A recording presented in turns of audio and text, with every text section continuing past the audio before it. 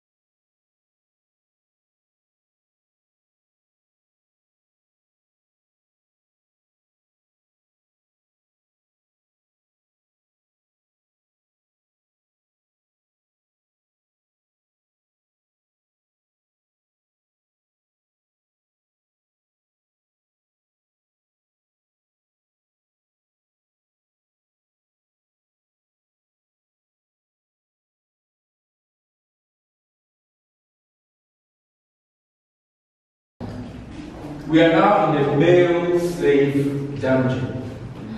The bust you see here, or the portrait, the idea is to let you understand more how our forefathers suffered in here by their facial expressions. Can you get closer, I think, for me? For example, the one we have here with the bandage, this very one. The idea is to let you understand how, when he was captured, he fought. So he sustained serious injuries in the head. The same person cannot see again. He is blind. On my right hand side, we have another one here. He has opened his mouth. He is crying bitterly in this dungeon. Now, I mentioned 5 chambers in a male dungeon. This is the first chamber. And I said each chamber held 200 captives. And this is the first one. So the numbers in this one had their light and air from this side. And they were in the dungeon for 3 months. So every 3 months, the enslaved Africans were shipped from the dungeon to the Americas and the Caribbean to sell. My special guest, I just want to turn off the light here for only 10 seconds for you to experience the darkness here. After that, I'm going to come back and continue. So I'll be right back, just 10 seconds.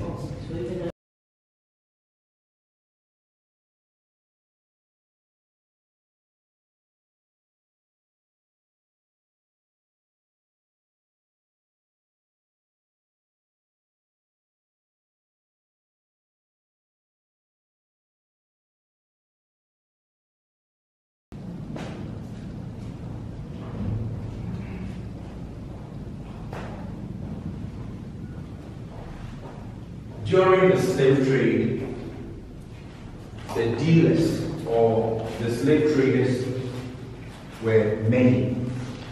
So they had their own individual ways of branding or identifying their captives. Some slave traders used earring to identify their captives. Others went in for the said branding iron itself on their skin. Beneath the branding iron was the trader's symbol, initials.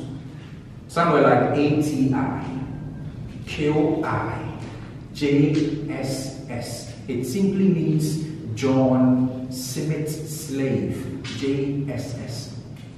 It was placed or dipped into a very hot fire. And right from the fire, women at the back stand, men chest, or even here, just to identify them. So during the branding, the strong men were held in this chamber. But because of their strength, they were locked up. They were chained and shackled. So urine, vomit, and toilet on the floor. They were in this same mess for 3 months. Now, look on the wall here. We have this white mark here. The very white mark on the wall. Can you see here? The white mark. It is right here. So ladies and gentlemen, I have my hand on this mark now. So from this level to the base, the floor, this very height was filled up with choked toilet, urine and vomit up to this level all over the place. I mean everywhere. So where we are now has been excavated. That was in 1974. This is the original floor. Trenched for drainage. When it rains, the waters run through the holes out there, like you are seeing today, just to wash the surface of their mess through the same trench into the very deep sea. But the trench wasn't used because the mess got it covered up to the side. Most of them became partially blind. Malaria, diarrhea killed many of them. So we are saying that those who died in this dungeon exceeded those who survived. Over 35 million Africans were transported into slavery, but 25% came to Cape Coast Castle because this was their major trading post or headquarters. Spy hole for better supervision, soldiers only. Soldiers again stand there every afternoon with a bucket of sea water just to pour on them here to cool down their body temperatures. Right above the dungeon was a church on the dungeon. Society for the propagation of the gospel. It is Anglican church today. And the pastor was a Ghanaian, Philip Kweku. So we have Anglican church in this castle on a dungeon, Catholic church in Elmina Castle, Presby in Accra. As I speak to you right now, slave trade is gone, but slavery is still ongoing in a very modernized way. You know, human trafficking, you know, child prostitution, and that's modern day slavery. They get the food, all right, but they end collectively always in the dungeon. So if we're a weak man, how are you going to feed yourself? Because you have to struggle the strong men here. Some couldn't do that. Hunger killed most of them. And when they died, they were just thrown into the very deep sea. I ask this question every day. You know, if you're a good businessman and really mean business, you keep your commodities or your product in a safer place so you make more money. But why they maltreating it? Why were they maltreating the captives? The simple question. We got them very cheap. So they knew that, oh, even if 100 or more should die this minute, they will get more the next day. And that was our mentality. And this place is quite different from what we've seen so far. The light we have here. We've got reeds, flowers behind you, and a shrine on my left hand side. We have a small room on my left hand. But the reeds we have here were laid in this dungeon by the African Americans, diasporians. They want to respect, they want to appreciate or honor their ancestors to the brother. The Obamas were in this castle, or in this very dungeon, on July 11th, 2009. Michelle Obama is saying that her ancestors were right here. So they came to see Cape Coast Castle and how they were treated in the olden days. Now, this castle was built on a rock, Cape Coast Castle, solid foundation. But that rock was a god, object of worship in the olden days. When the English were about to build the castle, they managed to move part of the rock. Why?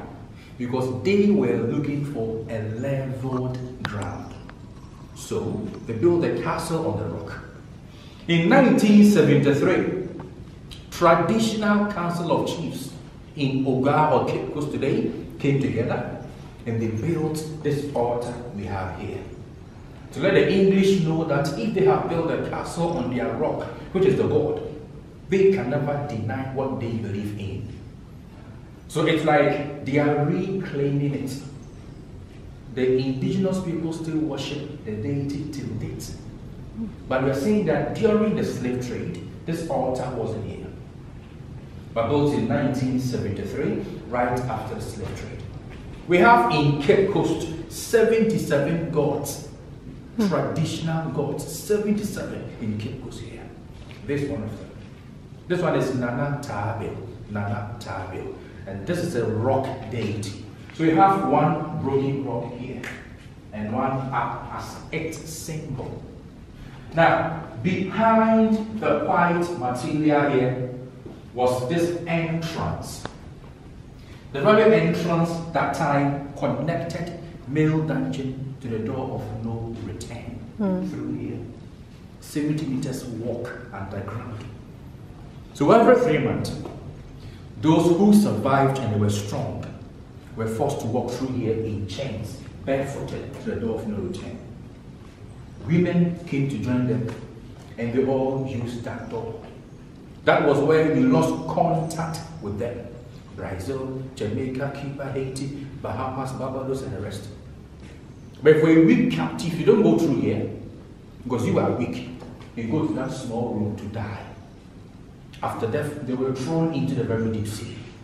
But the entrance was blocked in 1833 when the English finally abolished the slave trade as a symbol. This held the same numbers, 200 captives, and that was the light and air for 3 months. For 200 captives. This was their spy hole, like the first chamber. But this spy hole wasn't open like this that time, just recently. Most of them found dignity in suicide here, the captives. Others voluntarily embarked on hunger strike to die here than to go there. But some too died on the very sea, so few of them survived there.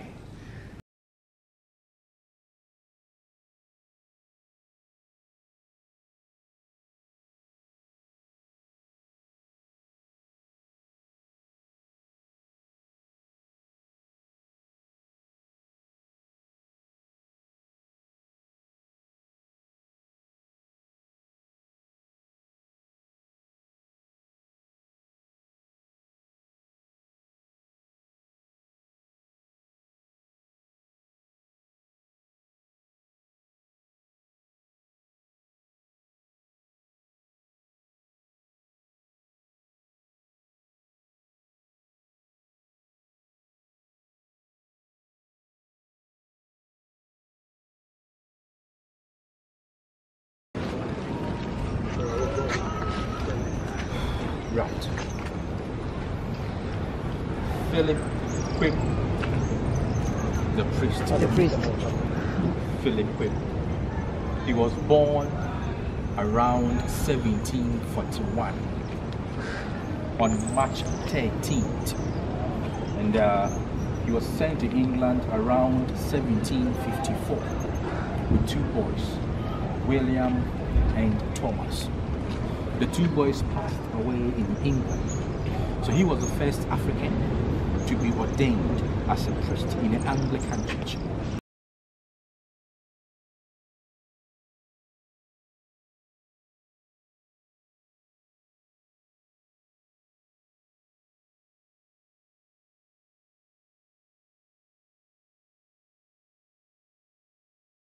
There was nothing like pipe-borne water in the olden days. No tap water. What we have here, harvested rainwater. Rainwater from the river. It is today pipe-borne with this tap. This one is 18 feet deep down, like 6 meters. Now, diarrhea killed most of the captives. Diarrhea, it is dirty water. Okay. But the white people got the water here boiled before they take it.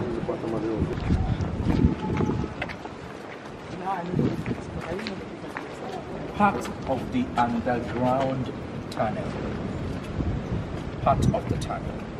The men came from their very dungeon in the last chamber. We walked through here in chains and in shackles to the door of no return.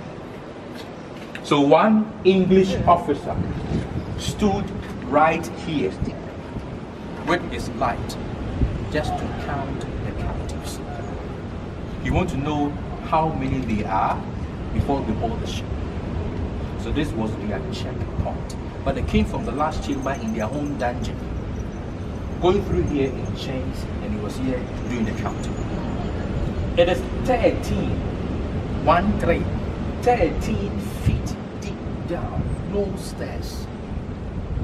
Because they were passing through from this to the other end, and was here counting them. That's it. Now, another officer was also there, the second checkpoint, to confirm what he has counted.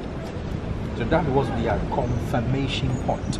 But that one has been blocked now.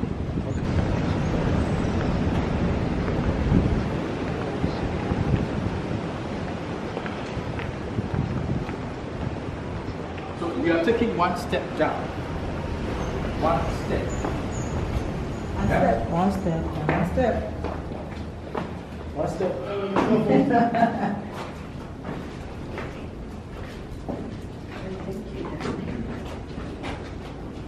Ladies and gentlemen, Arabs, Arabians, they also did slavery.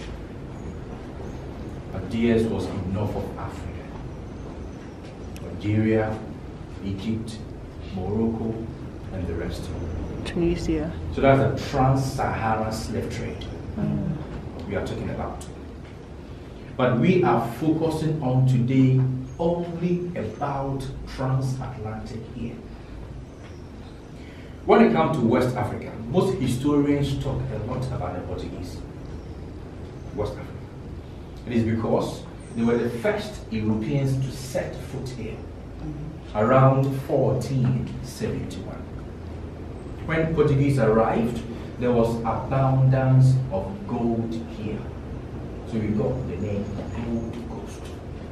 French were in La Côte d'Ivoire. La Côte d'Ivoire, lots of Ivory Coast. Portuguese were in Cape Rouge. It is today Liberia, we call it. Lots of grain coast. Benin, Togo, Angola, many slaves, so slave coast. In the early 17th century, Portuguese enjoyed their trade. They took most of our people out. They even came back. But those ones were sent to South America for them to work on their new plantation farms. This side, this very side, happens to be the exit point from the tunnel. Exit. Due to the tidal waves, it was blocked. So the male slaves came through here. There was an opening here. They came through here, went this way out to the door of no return straight ahead. And that was where they saw light for the first time in 3 months, just outside there. But currently, both ends have been blocked. That was in 1833, when the English finally abolished the slave trade. Let's visit the female punishment cell, and I'll tell you why we punished them. Female punishment cell. So look at it.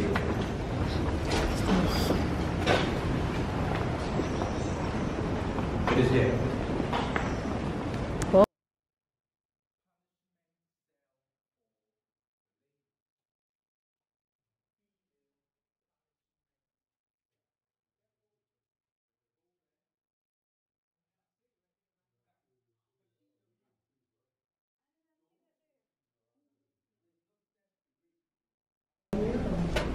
Resisted rape from whom?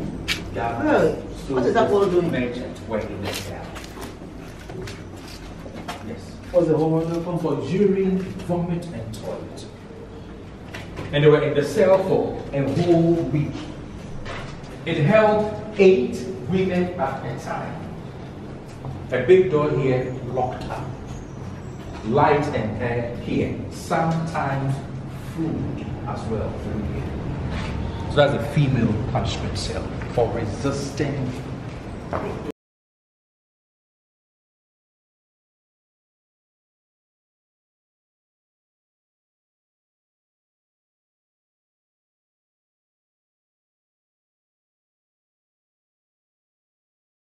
Wonderful guest. This is a female dungeon. We are in their first chamber. The next door, second chamber. So each chamber held 150. The numbers in this one had their light and air. Now, those who said no to death or resisted rape were taken from this dungeon to the punishment cell for a week. Most of them were already weak because they had walked from the north, Salaga, Paka, Sandema to the south. The strength wasn't there. So they were raped based on their weaknesses.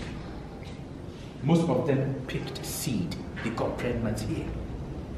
Pregnant women weren't allowed to stay in the dungeon, but they were sent to town under a watch of a soldier.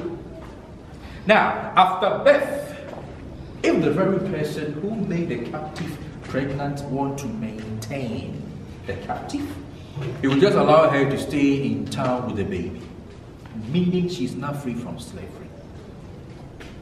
But if the governor or the soldier doesn't want to maintain a captive, she comes back after birth immediately, but not with the baby. Those babies were allowed to attend the very first school we have here in the then Gold Coast, Castle School. The school was for the half-breed mulattoes, half-caste. Those who were found pregnant on the slave ship were thrown into the sea alive. Many of them were raped. When you come to Ghana and you visit Central region, like where you've come today, we have a whole lot of English names here. English names: Johnson, Blankson, Thompson, Ferguson, Riverson, John, William, lot of them. They couldn't also mention our local names well. So they anglicized most of our local names. A name like Yao, Y-A-W. The name Yao is a Thursday born here. But Yao is today Yorson. Kweku, K-W-E-K-U. That's the Wednesday born. Kwaku or Kweku, like the pastor's name, Philip Kweku. A name like Kuntu, that is blanket, Blankson. Kwesi, Sunday, Quincy Jones, Q-U-I-N-C-Y. A name like Atta, you know Atta is a twin. Yeah. Atta is A-T-T-A or H. It is today A-R-T-H-U-R. Kobina, Tuesday born Kobe. Kojo, Monday Kujo. But the actual slave age was from 13 years and above. Those beyond the age of 50 were shaved and smeared with oil for them to look much younger before they were sold. It is time to use the very door of no return. But do not worry, I'll make sure we return. Door of no return. Door of no return. This door is not the original door. This door here is not the original door. The original door was very short and narrow.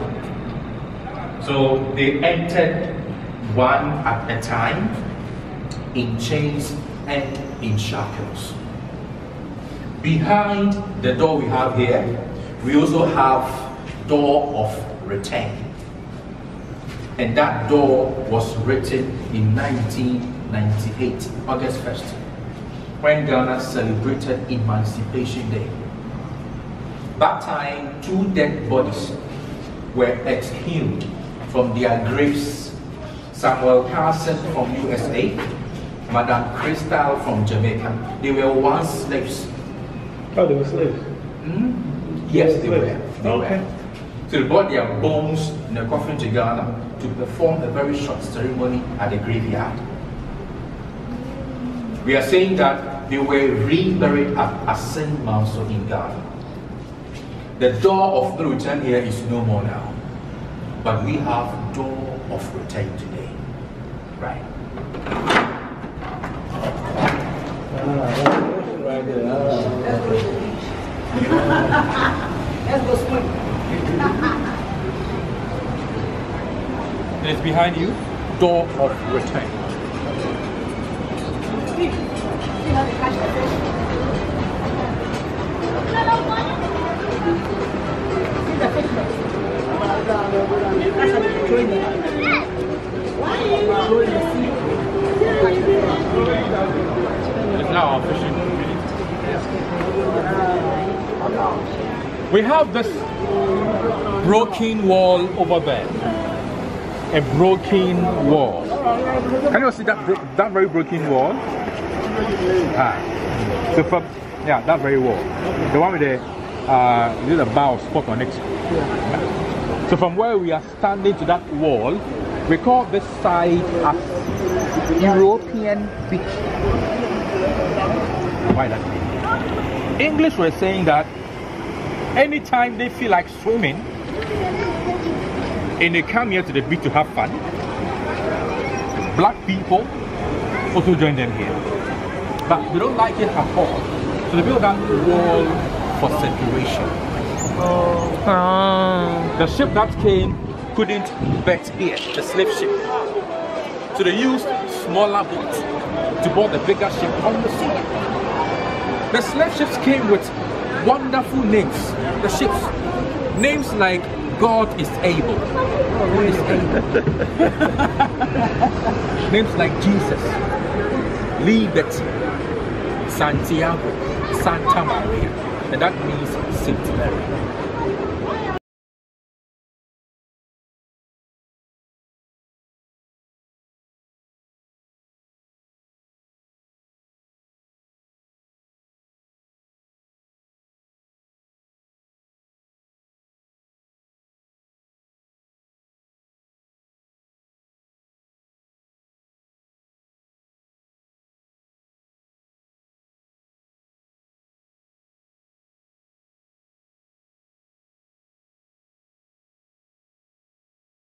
It's more than 200 years old, and this is a condemned cell. Before we go in, a quick explanation here. We have 3 rooms in this cell, 3 rooms. The innermost one, the main one in there, and the very second room on my right hand side here. They are the main condemned cells, the real one. The first one here, where I'm pointing out, we call it guard room here for the white soldiers. Why the white soldiers? Most of them violated the law. English soldiers. So those ones were in this very small cell as punishment. And they were in there for some few hours or minutes, and they were released. They enjoyed light and air from this angle. Soldiers only. The male captives, those in there, no food, no water, no air, and no light, still chained until they died.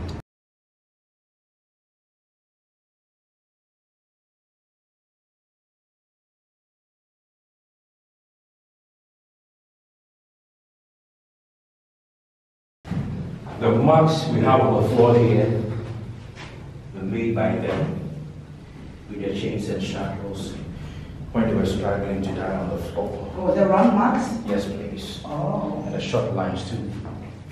This cell, it held 50 male captives at a time. 50. No food, no water, no air, no light. Still in chains until death. Why condemn cell? For those who fought for their freedom. Those who made an attempt to escape. They were caught, brought them here to die. They said it was what? Deterrent to others. So there was a door here. This was their 3rd door. It was locked up. 2nd door in the middle, locked up. And the 1st door outside again for 50 men here. The light will be off.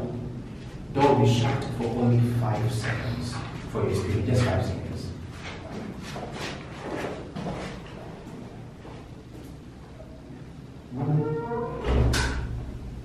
So the 3rd door was also locked up. Middle door locked. 3rd door already locked for 50 male slaves in the cell. No food, no water, no air, no light, still in chains and in shackles until they died. Condemned cell.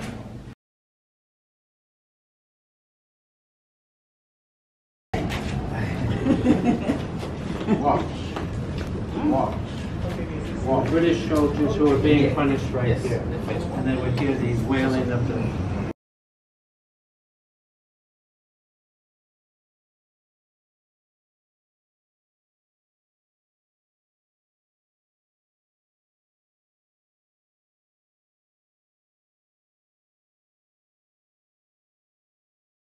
They were selling the captives.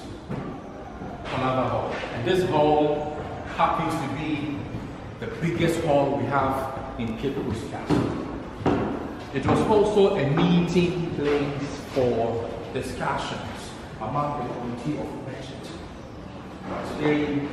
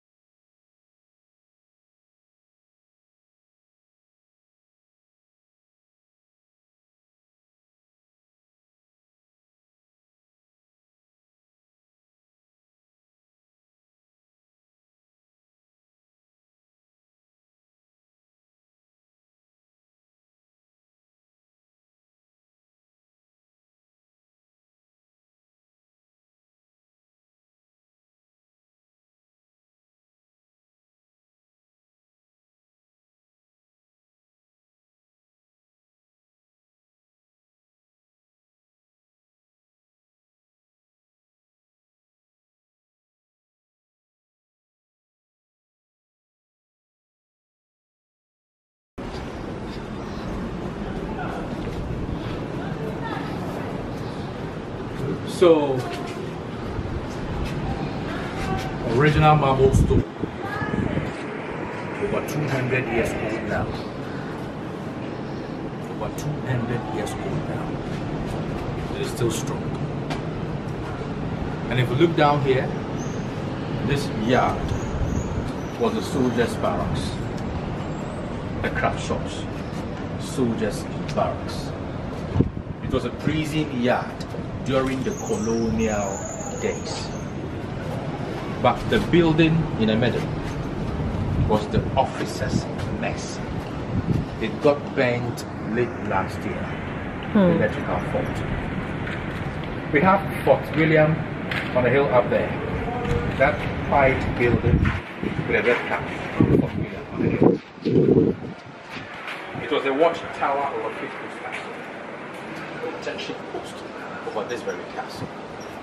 The one with the red cap up there. So let's see where they were having their communication. Again, the guys have the fort there, Fort William. Let's go to the communication from the equipment now.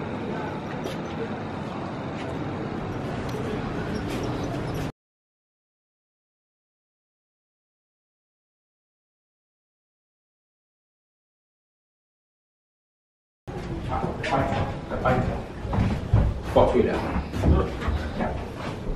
On the head. That python. This direct. So this was their communication room. How were they communicating? Light in the night, mirror reflection in the noon, flags in the morning, to sense any danger coming from his end to the one here. So soldier here and the one there were always communicating. No cell phone, no Facebook, no WhatsApp. Honestly communicated. So communication only. Alright, the last place. That's alright. Keep it up.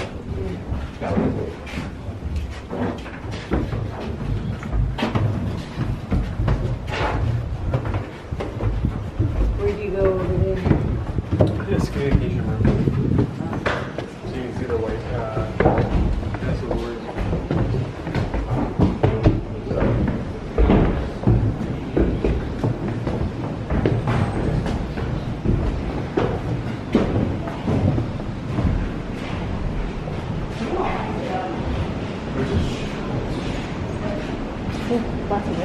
The governor's living room. One governor, his hall, with 9 windows. Well ventilated hall for one person. 50 were in the condensed cell at the same time. He had 9 windows here. So they were here one after the other, and they were mostly English governors. We have a new floor today. That's a new ceiling, right? So it's all here. Let's see the governor's bedroom. Room. 5 windows. 5 windows.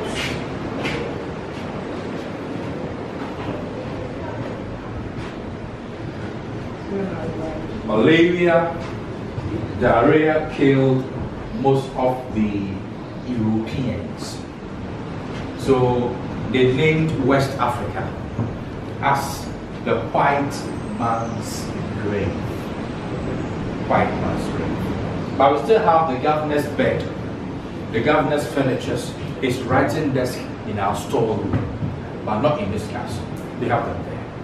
We'll bring them back very soon. So his bedroom here, there, the living room. Any question? Alright, this is the way. This is a closet. The governor's closet. His wardrobe here. Please need to watch your step. Very slippery here. Steps very slippery. Just be careful.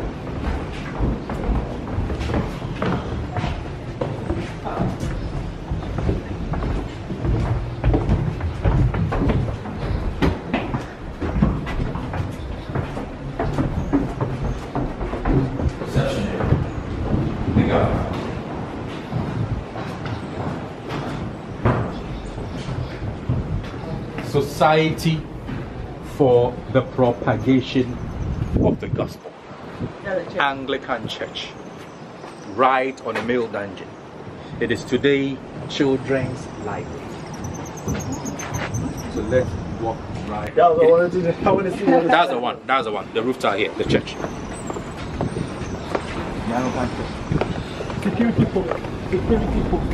Thank you.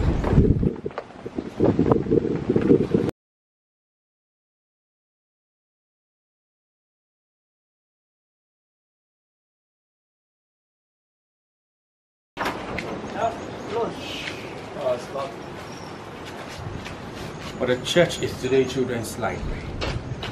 It was on the dungeon, but now children's library. Let's end the guided tour here, please. Let's end the tour.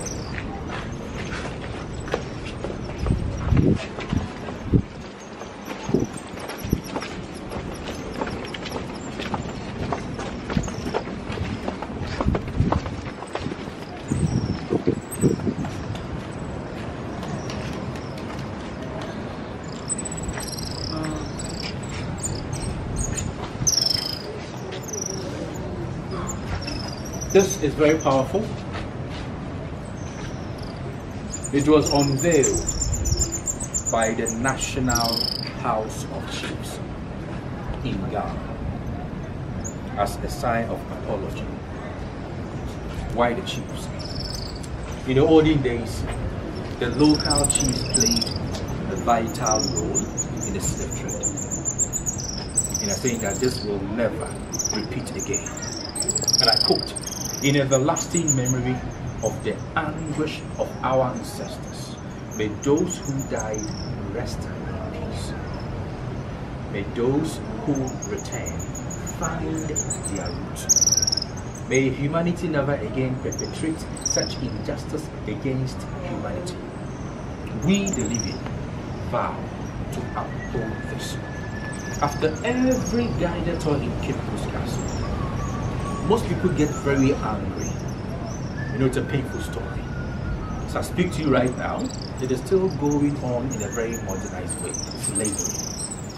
Maybe there is love and even peace amongst us, we can still fight against it. Together we stand, divided we fall. So be this cup for yours. Let's all unite as one. Once again, welcome to Cape Coast Castle. The name has been Isaac Kofi Mensah. Have a wonderful evening and thank you for coming. Good evening.